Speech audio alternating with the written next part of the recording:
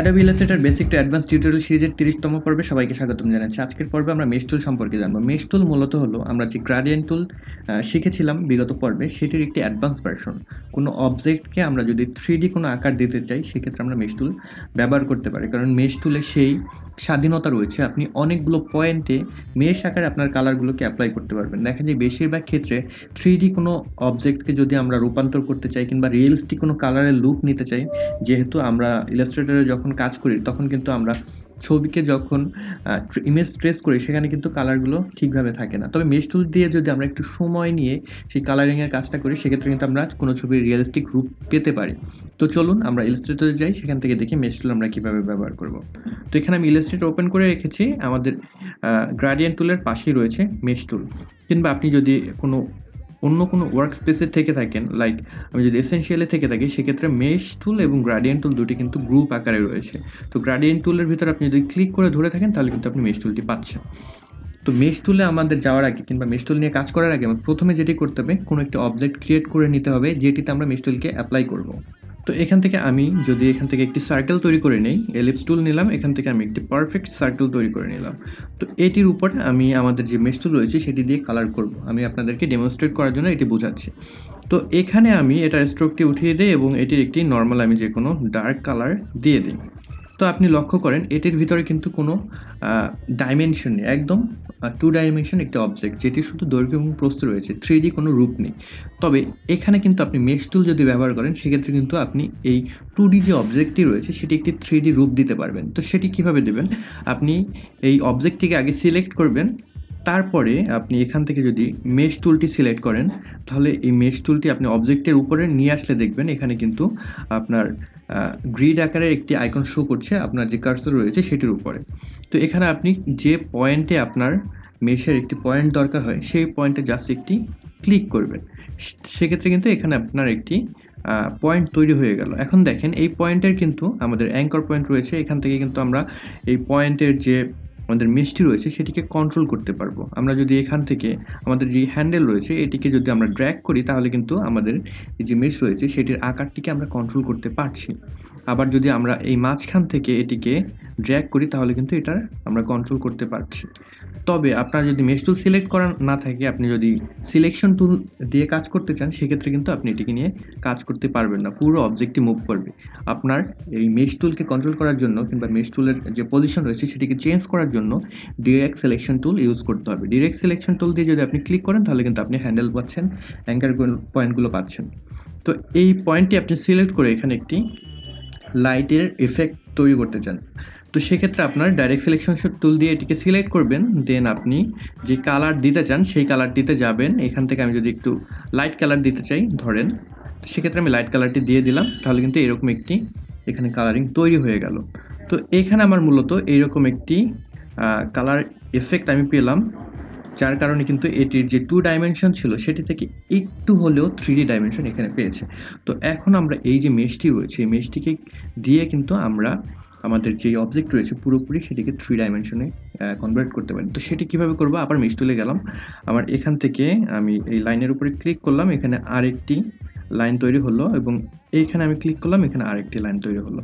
তো এই লাইনগুলোতে আমি যদি আমাদের যে ডাইরেক্ট সিলেকশন টুল রয়েছে কিংবা আমরা এইটি দিয়ে যদি ক্লিক করি, এখান থেকে কিন্তু আমরা কালার চুজ করতে পারবো। তো এখান থেকে আমি আবার ডার্ক কালারটি নিলাম, এই অপশনেও আমি এখান থেকে আবার ডার্ক কালারটি নিলাম। আবার আপনি কিন্তু চাইলে এই পয়েন্টটি সিলেক্ট করে আমাদের যে আই ড্রপার টুল রয়েছে সেটি দিয়েও কিন্তু আপনি কালার চুজ করতে পারবেন। লাইক আমি এখানে যদি সিলেক্ট করি, এই আই ড্রপার টুলটা আমি ইউজ করতে চাই, তো এরকম একটি আমি এফেক্ট পাচ্ছি। এখান থেকে যদি আমি এই পয়েন্টটিকে একটু মুভ করতে চাই, এরকমভাবে মুভ করতে পারি। এই পয়েন্টটিকে আর একটু মুভ করি,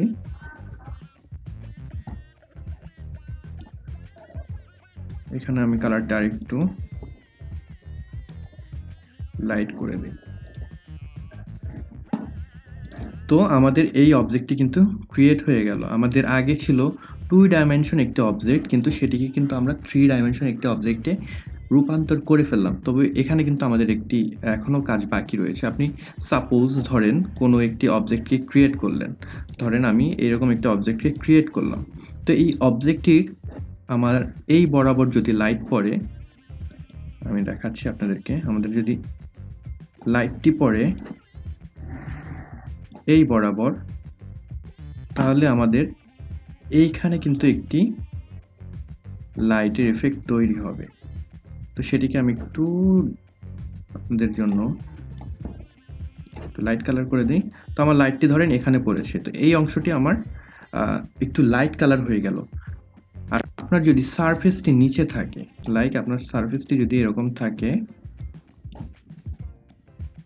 আপনার অবজেক্টের উপরে এখানে লাইট পড়েছে, তো আপনার এই অংশটি কিন্তু তখন লাইট কালার হয়ে যাবে এবং আপনার এই লাইটের বিপরীতে এই অংশটিতে কিন্তু তখন একটি শ্যাডো পড়বে। তো আমাদের কিন্তু সেই শ্যাডোটি ক্রিয়েট করতে হবে।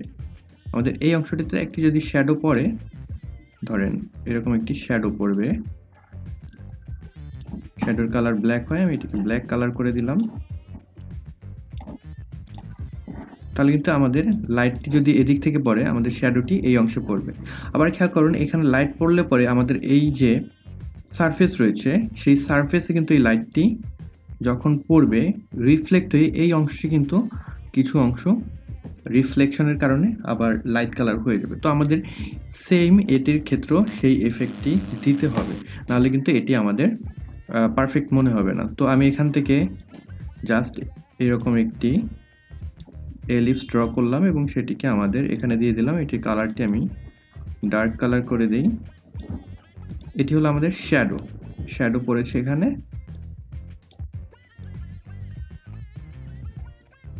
এটা একদম পিছনে দিয়ে দিই। তো আমাদের লাইট এখানে পড়েছে, শ্যাডো এখানে পড়েছে। তো আমাদের কিন্তু রিফ্লেকশনটা এই দিক থেকে হবে। তো আমাদের এখানে যে কালারটি, আমি এই কালারটিকে ডার্ক করে দেই, কারণ আমাদের রিফ্লেকশনটি এই সাইডে হবে। আবার আমি এটিকে সিলেক্ট করলাম, আই ড্রপার টুল নিলাম, এখান থেকে একটু লাইট কালার দিয়ে দিই। তো এই কিন্তু আমাদের রিয়েলিস্টিক একটি বল টাইপের অবজেক্ট তৈরি হয়ে গেল, যেটি আমরা মেশ টুল দিয়ে তৈরি করলাম। তো মেশ টুল দিয়ে কিন্তু আমরা এভাবে যে কোনো অবজেক্টকে তৈরি করতে পারি। আমি আপনাদেরকে একটি এক্সাম্পল দিয়ে যদি দেখাতে চাই, আমি আপনাদের জন্য গতকালকে একটি করেছিলাম। একটি এটা হলো আমাদের একটি কমলা লেবু, সেটিকে কিন্তু আমরা মেশ টুল দিয়ে এরকম একটি কালার এফেক্ট তৈরি করেছিলাম। তো এটি কিন্তু আমাদের পুরোটাই ভেক্টর অবজেক্ট। এটিকে আমি যতই বড় করব, এটির কিন্তু পিক্সেলেটেড হবে না, কারণ এটি একটি vector object. So vector object নিয়ে আমরা যখন কাজ করব, তখন কিন্তু আমাদের যে পিক্সেলেশন সেটি হবে না। কিন্তু ফটোশপে যখন আমরা রাস্টার ইমেজ নিয়ে কাজ করব, তখন কিন্তু আমরা যদি বড় করি সেটিকে, সেটি কিন্তু পিক্সেলেট হয়ে যাবে। তো আমি কিন্তু আপনাদের এই ইমেজটি থেকে এরকম একটি ইমেজ তৈরি করেছি। তো সেটি আপনারা কিভাবে করবেন, আমি আপনাদের জাস্ট একটু এক্সাম্পল দিয়ে দেখাই দিই। পুরোটা দেখানোর সময় নেই, আপনারা কমেন্ট বক্সে আমাকে জানাতে পারেন আপনার মেশ টুল নিয়ে আরও ইনডেপথ যদি টিউটোরিয়াল দেখতে চান, সেক্ষেত্রে আমাকে জানাতে পারেন। এরপরে আমি ডেডিকেটলি আপনাদের জন্য মেশ টুল নিয়ে আরও বড় একটি ভিডিও তৈরি করার চেষ্টা করব, যেখানে রিয়েলিস্টিকভাবে আপনি কীভাবে কালারিং করবেন মেশ টুল ব্যবহার করে, সেটি দেখানোর চেষ্টা করব।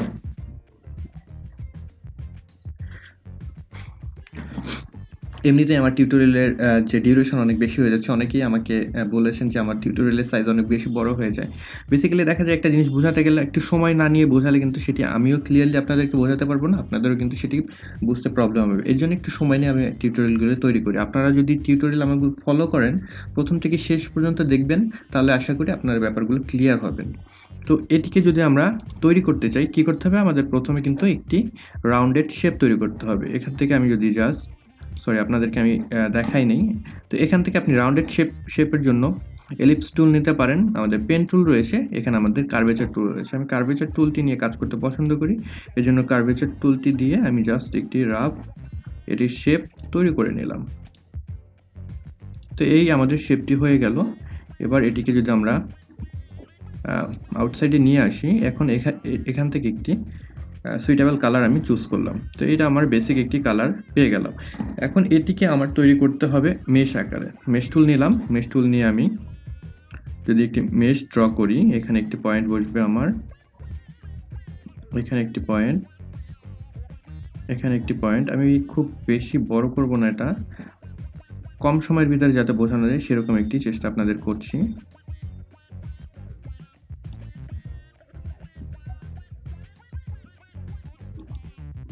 তো মেশের পয়েন্টগুলো আমার মোটামুটি হয়ে গেছে। এবার আমার কালারিংয়ের পালা। কালারিংয়ের জন্য আপনার ওই যে ডিরেক্ট সিলেকশন টুল, সেটির যে শর্টকাট সেটি হলো A। আমি যদি A প্রেস করি তাহলে কিন্তু এটি ডিরেক্ট সিলেকশন টুল হয়ে গেল, এবং আমি যদি I প্রেস করি তাহলে কিন্তু আমার আই ড্রপার হয়ে গেল। তো আপনি কুইকলি যদি নেভিগেট করতে চান এই শর্টকাটগুলো মনে রাখবেন। তো আমি A চুজ করলাম, আমার পয়েন্টটি সিলেক্ট করলাম, I চুজ করে আমি এখান থেকে কালারটিকে পিক করলাম। এইভাবে আমার যত বেশি পয়েন্টের আমি কালার স্যাম্পলিং করতে পারি তত আমার এটি বেশি রিয়েলিস্টিক মনে হবে। তো আমি এভাবে চেষ্টা করছি।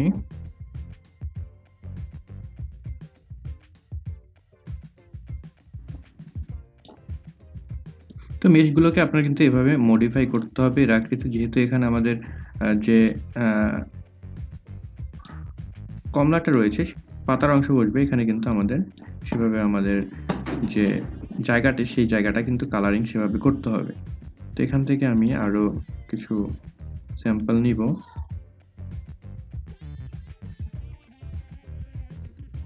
তো এরকম একটি শেপ আমি পেলাম।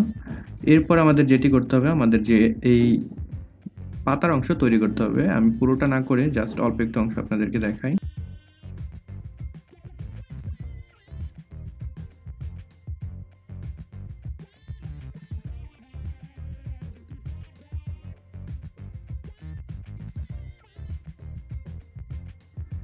তো এরকম কিন্তু আমি একটি কমলার শেপ পেলাম। আপনি যদি লক্ষ্য করেন এখানে কিন্তু আমার যে কালার সেটি অনেকটাই আমাদের যেই এখানে অরেঞ্জটা রয়েছে সেটার মতো দেখাচ্ছে।